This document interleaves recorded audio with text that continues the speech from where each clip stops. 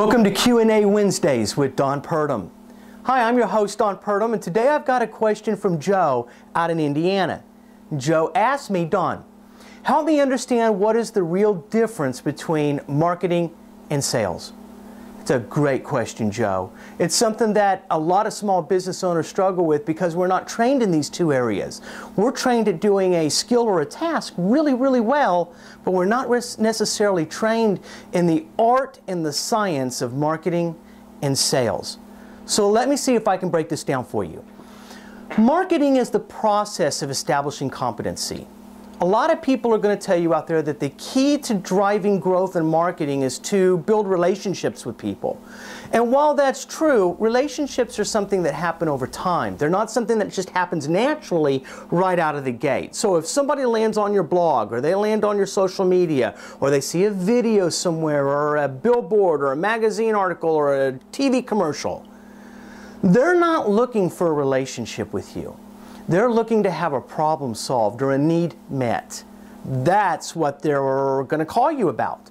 That's what they're going to fill out the form on your website about. So why are they going to do that? Are they going to do it because they like you? Well, no, of course not. They don't know you. But what they are going to make some very fast decisions about is, are you competent? Are you competent to do the job or to meet the need or to solve the problem that your prospect has? That is issue number one. That is the number one driver in your marketing, is to establish that you're competent enough or you can exceed their expectations in terms of being able to deliver your product or your service to meet their need or solve their problem. Now, how do we do that? And what is the translation to relationship? We do that through a lot of different mechanisms. Competency really is at its core a process of answering 4 questions. And this is really the 4 questions of marketing that I like to give my clients in their homework assignments out of the gate when we start working together. And that first question of the 4 is simply this: what business am I really in? What business are you really in? If I were to ask you that right now, what would you say? How would you explain to me what business you're really in? Could you do it in 10 seconds, 25 seconds, in a minute? Does it take you 5 minutes? When I ask that question, will you just tell me what you do? See, this is the classic mistake we make in marketing, is we get caught in the trap of telling people what we do, but we don't stay focused on our prospects and what their problems are, or what their needs are, or why they're coming to us in the first place. This is really, really a big deal. So what I have to learn to do as a business owner is I have to learn how to think like my prospect. I have to learn to communicate and deliver what that prospect needs in their language, in their way, based on their urgency, not mine. See, if I communicate as a business owner, my mind is trained to just say, this is what I do. But the reality of it's, who cares? What if you do 7 things? And it takes you 7 minutes to tell me 7 things that you do. But I need number 6, and I don't have 5 minutes for you to get the number 6. You better find a way really quickly and concisely to tell me who you are, but more importantly, how do you solve my problem or meet my need? Those are the most critical things. So what business are you really in from the prospect's or the public's point of view? Second question, what problems do I really solve? Now folks, I know you think you already know the answer to this question, but after working with dozens and dozens and dozens of clients, I can tell you, you don't know. I'm almost going to guarantee that there are things you have not even yet thought of in regards to what are some of the real problems for your customers that you've solved for them. So one of the things that we have to do in our marketing is identify what are the problems that you solve for people. And then we have to learn how to message and communicate to that. The third question in my marketing is, who am I specifically solving the problem for? That is huge. You see, you know more people than you think you know in terms of the audience that you're trying to attract, the problems that you're trying to solve for people, the needs that you're trying to meet. In our marketing, we have to know who we're talking to. So that means in any one piece of marketing, we have to talk to one person and solve one problem. So are you a blogger? if you're a blogger and you're blogging for business, you must stop writing about 3, 4, 5 different things that you do in one article. You write about one problem, one solution to one person. One.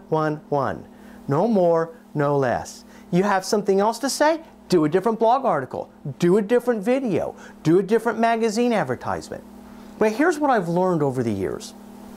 In public speaking, and my coaches did a really good job of teaching me this as a public speaker, that you're only talking to one person in the audience and you're only solving one problem at a time. If we're talking to more than one person, the odds are the person that we're talking to will never hear us. They will never get our message. Now here's what inevitably happens, and it's always exciting. If there's 100 people in the room, afterwards 20 of them will walk up and they'll say something to the effect of, Don, how did you know? I didn't know. I just happened to be in a place that they needed to hear the message that I was delivering. So, with that said, in any given marketing piece, you're not trying to talk to everybody. You're just trying to talk to one person with one problem, because if you do that and you do it right, guess what? They're not the only ones that have that problem. And your conversions off that one piece will be higher when we talk about sales in just a second. The fourth and the final piece in this equation of marketing is, how do my products and services fit in as a solution? Not the solution, a solution. So with that said, those are the 4 things that make your marketing. If you can nail those 4 things really well, then everything else in your marketing starts to flow and make more sense as you're building competency. And just as a way of review, those 4 things are: first, what business am I really in? Second, what problems do I really solve? Third, who do I specifically solve the problems for? And fourth, how are my products or services a part of a solution? So that's your marketing. If your marketing is done right and establishes you well that you're competent, the odds are very, very strong that a person with a need that you can solve it for is going to be much more willing to contact you. We still don't have a relationship though. And it doesn't matter if in your blog somebody's been having comments with you for several months. You still really don't have a relationship. You just have an acquaintance. So, how does this translate when we move into sales? A competency has been established, right? Your marketing did that. This person is interested and they are probably ready to buy. Now it's up to you to give them a reason to buy from you. That's sales. The biggest problem that people have in sales is that they continue to market.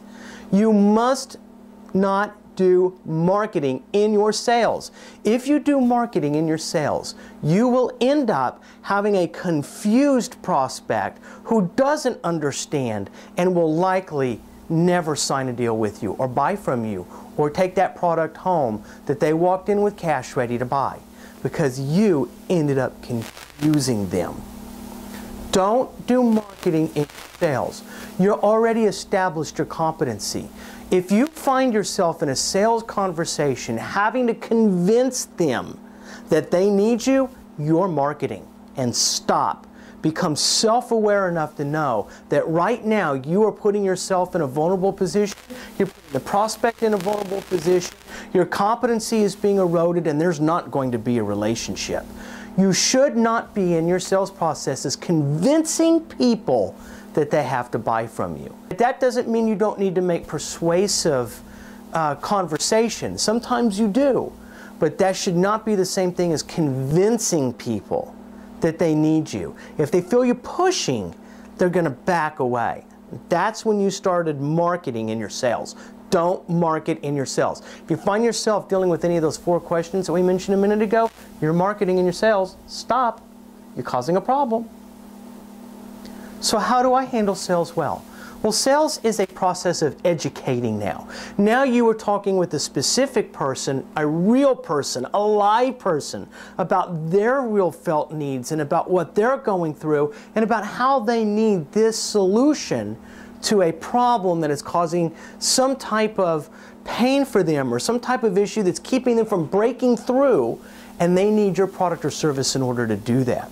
So what I usually encourage people to do in sales is have a list of questions.